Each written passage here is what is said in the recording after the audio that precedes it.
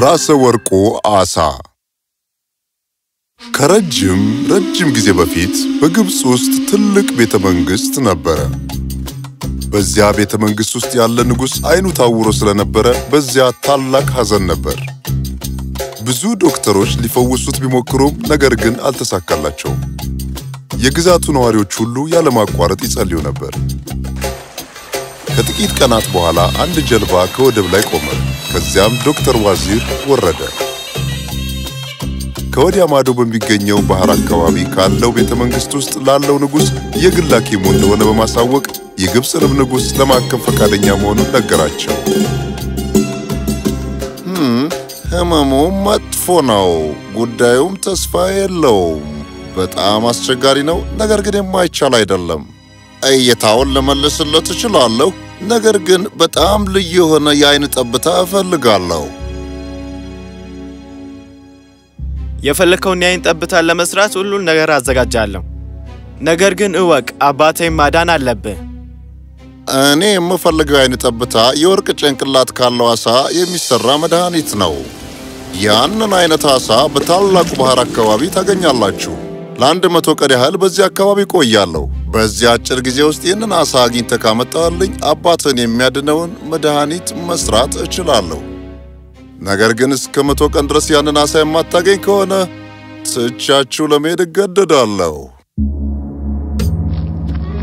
ልዑሉ ወዲያውኑ ከሰዎቹ ጋር አብሮ ወጥቶ ሄደ። ታላቁ ባህር ከቤተ መንግስቱ በኪሎ ሜትሮች ይርቅ ነበር። ልዑሉና አብረውት የሄዱት ሰዎች ያንን የወርቅ ራስ አሳ ለማግኘት ያልፈነቀሉት ድንጋይ የለም። ወራት አለፉ፣ ነገር ግን አሳውን በፍጹም ማግኘት አልተቻለም። ከዚያም በኋላ በመቶኛው ቀን እንግዲህ የመጨረሻው ቀን ሊያልቅ የቀረን 1 ሰዓት ብቻ ነው። ከዚህ በኋላ አሳውን ባገኝም እንኳን ቤተ መንግስት እስክንደርስ ድረስ ዶክተር ዋዚር ጥሎን ይሄዳል። ይሁን እንጂ ተስፋ አልቆርጥም። ለመጨረሻ ጊዜ ባህር ውስጥ ገብቼ ልፈልግ። እንዳለውም አደረገ። በዚህን ጊዜ እድል ብሎለት የወርቅ ራሱን አሳ አገኘው። አሳውንም ከውሃ ውስጥ አውጥቶ ያዘው፣ በሳህንም ውስጥ አስቀመጠው።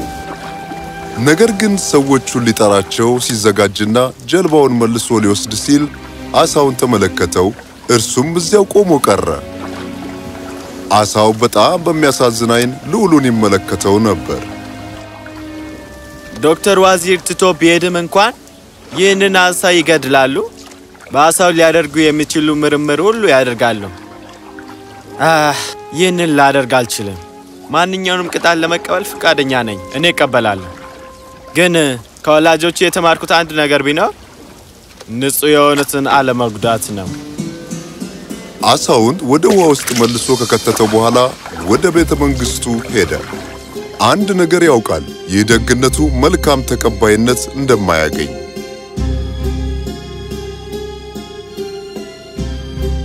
አሳውን ይዘለቀቀው እንዴት እንዲያደርግ ወሰዱና ከእስር ቤት ጉድጓድ ወርውሩት።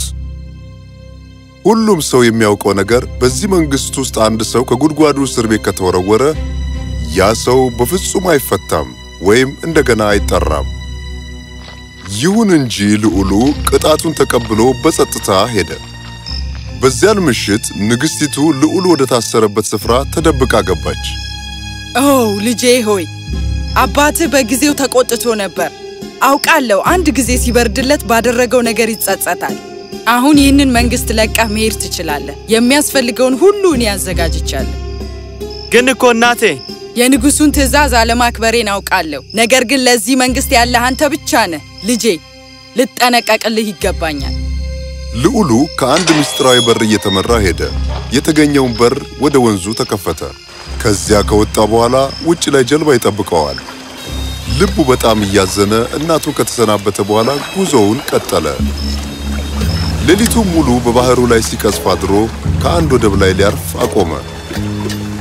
ፍራፍሬ ሊገዛ ወደ አንድ መደብር ሲሄድ አንድ ወጣት አረብ ተጠግቶ አነጋገረው። ጌታዬ፣ ለሰፈሩ አዲስ ነህ? ለምን? አዎ። ማን አንተ? እኔ ስራ ፈላጊ ድሃ ሰው ነኝ። ሰራተኛ ትፈልጋለህ?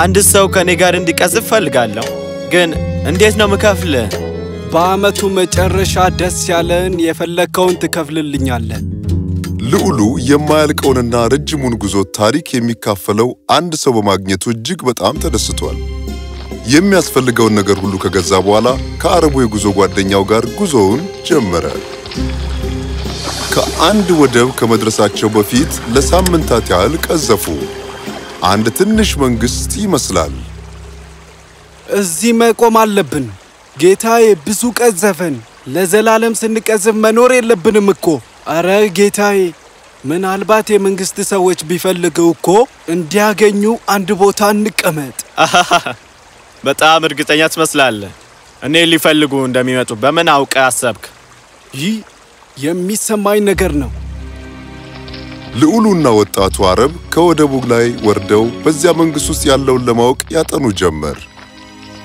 እጅግ በጣም የሚያምር ስፍራ ነው አንድ የሚያርፉበት ሆቴል አገኙ ከሆቴሉ አስተናጋጅ ጋር ይነጋገሩ ጀመር እርሱም ንጉሱ አንድ በጣም ጥሩ ቆንጆ ልጅ እንዳለችውና ባል እየተፈለገላት እንደሆነ ነገራቸው በመቀጠልም ስለ ልዕልቲቱ መልካምነትና ደግነትም ደጋግሞ ነገራቸው ልዑሉ ገና ምን እንደምትመስል ካላያት ሴት ጋር ፍቅር ሊይዘው እንደጀመረ አረቡ ወጣት ገብቶታል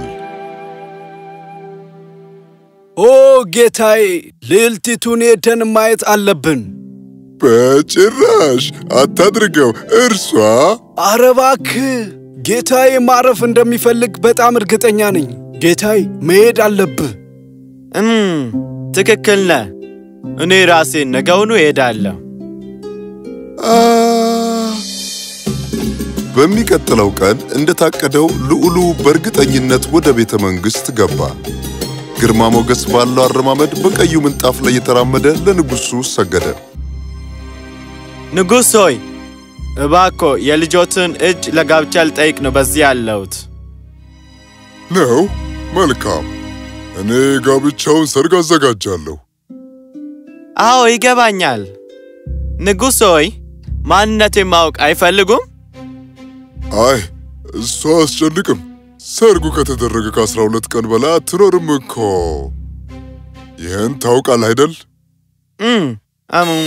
አይ ንጉስ ሆይ አሁን የሰጡኝ መረጃ ምን ይሆን እንዴት ይሆን አልገባኝም ሊያብራሩልኝ ይችላሉ መልካም ይገባሃል ልጄ እስከ ዛሬ ድረስ 192 ወንዶች በሰርግ አግብታለች አንዳቸውም ታዲያ ጋብቻው በተፈጸመ ከ12 ሰዓት በኋላ በህይወት የሉም በጋብቻ ጥያቄ ላይ እንደገና ልታስብበት ትችላለህ ከፈለክ ማለቴ ነው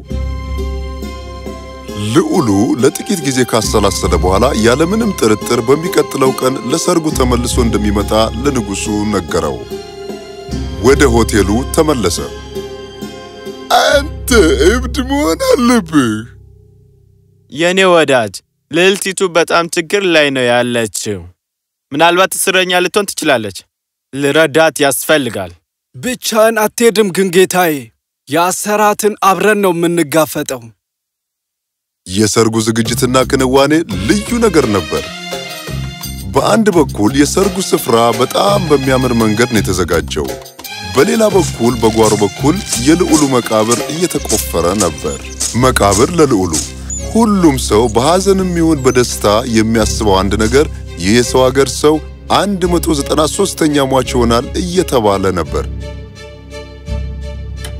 ከሰርጉ ስነ ስርዓት በኋላ 12ኛው ሰዓት ደረሰ ልዑሉ ከአንድ ትልቅ ዙፋን ላይ ከሚስቱ ፊት ለፊት ተቀመጠ የልዑሉ ጓደኛ አረቡ በዚያው ክፍል ውስጥ ከአንድ የልብስ ቁም ሳጥን ውስጥ ተደብቆ እንዳለ ልዕልቲቱ አላወቀችም ከተደበቀበት ወጥቶ ጌታውን ከአደጋ ለመከላከል ተዘጋጅቶ ነበር ሰዓቱ በኃይለኛ ድምጽ ጮኸ ሰዓቱ ደረሰ በቀስታ አንድ ረጅም የሚያብረቀርቅ እባብ ከልዕልቲቱ ልብስ ውስጥ እየተመዘዘ ወጣ ልዑሉ ሊከላከልና ሊያጠቃ ቢዘጋጅም አንድ ያልተጠበቀ ነገር ተከሰተ ወዲያው በአየር ላይ ሙዚቃ ተሰማ እባቡ በጣም እየቀረበ ሲሄድ ልዑሉ እየተመለከተ ነበር ይሁን እንጂ እርሱም ይሁን ልዕልቲቱ ምንም እንዳያደርጉ ሽባ ሆነዋል ይህን ያደረገው ሙዚቃው ነበር የሚሰማውን ሰው ሁሉ ያፈዝ ያደነግዝ ነበር ያ አረብ ወጣት ግን ግልጽ ባልሆነ ሁኔታ ስሜቱ አልፈዘዘም ነበር። አረቡ ከተደበቀበት ዘሎ በመውጣት የእባቡን ጉሮሮ አንቆ ያዘ። ሙዚቃው ወዲያው ቆመ። ከዚያም ልዑሉና ልዕልቲቱ ከፈዘዙበት ከዚያ አፍዝ አደንግዝ ድንገት ነቁ። አረቡ እባቡን ፈጥኖ ከጨማመቀው በኋላ ከአንድ ጠርሙስ ውስጥ አምቆ አስገብቶ በላዩ ላይ ዘጋበት። ቆይ ሙዚቃው እንዴት አንተን አላፈዘዘም? እርሱ ምንም አይደለም ልዑል። ዋናው ነገር ያንተ ደህና መሆን ነው። በልዕልቲቱ ላይ የተደረገባት ድግምት ተነሳ። ልዑሉና ልዕልቲቱ በመገናኘታቸው ደስ ብሏቸው ተቃቅፈው መላቀስ ጀመሩ። ያም በቂ እንዳልሆነ ሁሉ ከጥቂት ቀናት በኋላ አንድ መልእክተኛ ወደ መንግስቱ መጣ። ስለ ልዑሉ ከጠየቀ በኋላ ይዞ የመጣውን መልካም ዜና በሰረው። ልዑል ሆይ አባትህ አይኑ እንደገና ማየት ጀምሯል።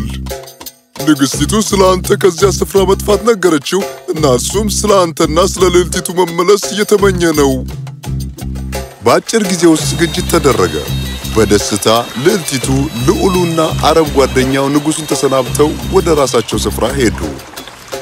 በዚያም ሲደርሱ ግብጽ በደስታ ተሞልታለች። ፌሽታና ጭፈራው ለጥቂት ቀናት ቀጠለ። ነገር ግን አረቡም ወደ ቤቱ ሊመለስ ጊዜው ነበር። ግን ለምን? እዚህ ልትኖር ትችላለህ። እኔ አንተ እንደ አገልጋይ አይቼ አላቅም። አንተ እውነተኛ ጓደኛ ነህ። ያንተ መልካምነት ነው ጌታዬ።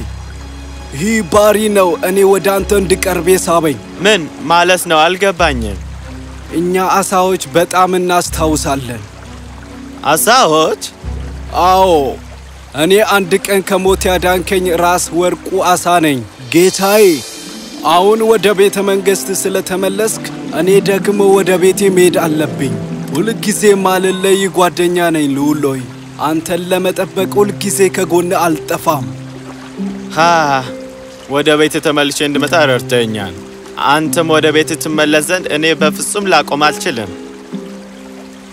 ልዑሉ ጓደኛውን አቅፎ ከተሰናበተ በኋላ ሲሄድ ተመለከተው። በአይኑ ላይ እንባ ቢያቀርም ፊቱ ግን በደስታ ተሞልቷል። ልዑሉ ብዙውን ጊዜ ጓደኛውን ሊጎበኝ ወደ ታላቁ ባህር ወደብ ይሄድ ነበር። ልዑሉ በኖረበት ረጅም ዘመን ሁሉ የወርቅ ራሱ አሳ ጓደኛ በመሆን አሳልፏል።